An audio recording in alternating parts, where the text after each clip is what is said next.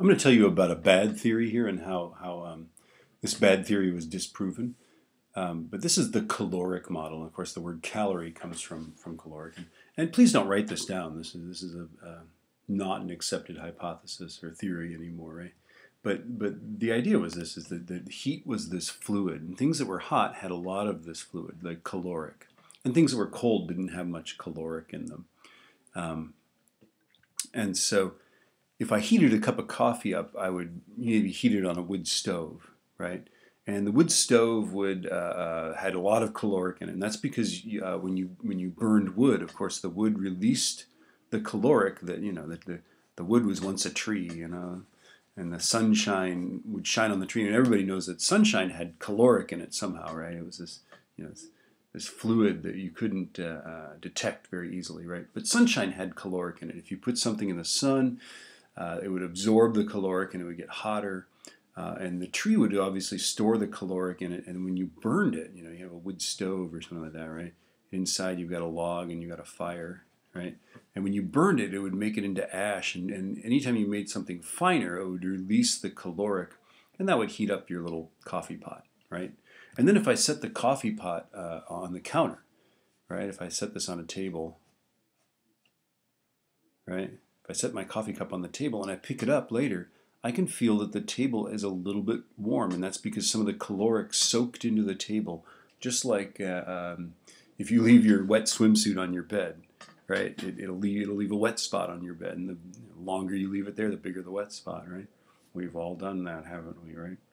Okay, so this guy, God, I can't remember his real name, but Count Rumford, I think he was like American. I don't know, there's an interesting story there that obviously I've forgotten, but he noticed that when they bored cannons, right, what they would do to make cannons out of brass is they would cast them solid, and then they would bore out the place where the cannonball went, right?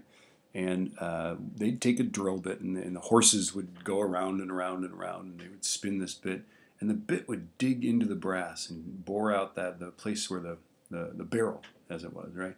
Okay, and to do this, of course, this generated tremendous amounts of heat. And you would have to immerse these things in water, and you'd have to fill the buckets over and over again because it would just basically be boiling the water, right? Now, of course, what's really going on, and this is the kinetic theory, is that the actual contact of the bit with the metal is making those atoms vibrate, and that's heat, right?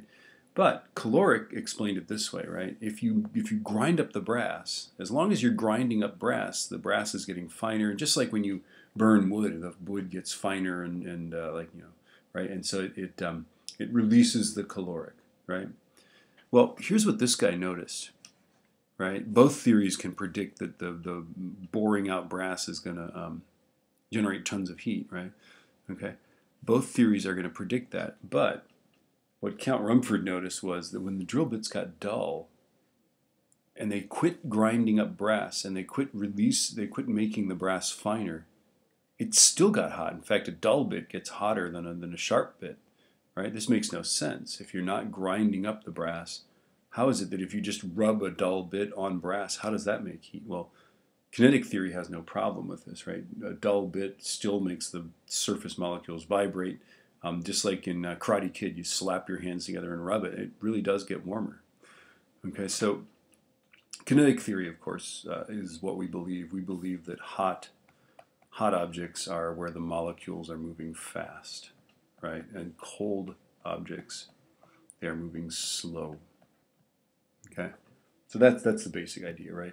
And then what Joule did was, of course, make the heat equivalent of work. So it took us a long time to figure out that heat was another form of energy. That it wasn't some magic fluid, right?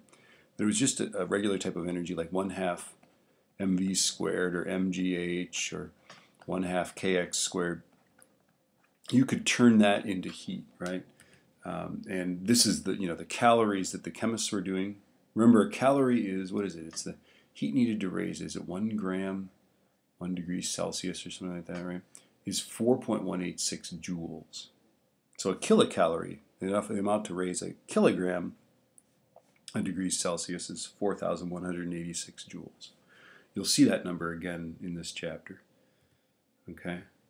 Here's the here's the basic idea with Joule, was that if you take a weight like this and you let the weight fall some distance, that mgh can become the heat absorbed, right? It can become the MCAT, the Q equals MC delta T, right?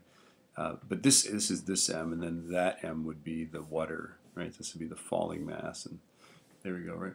But the notion is that these paddles, as this weight falls, those paddles spin around.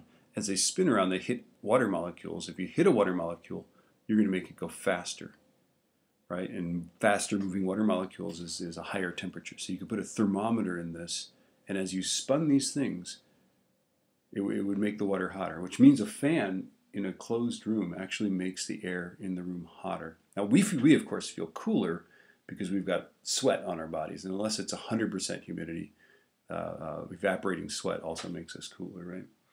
Okay, this is like I think this might be some of the original apparatus that Joule actually used to do his experiment. But it actually takes a lot of mechanical work to raise. Well, you'll discover this later, to raise a kilogram of water a degree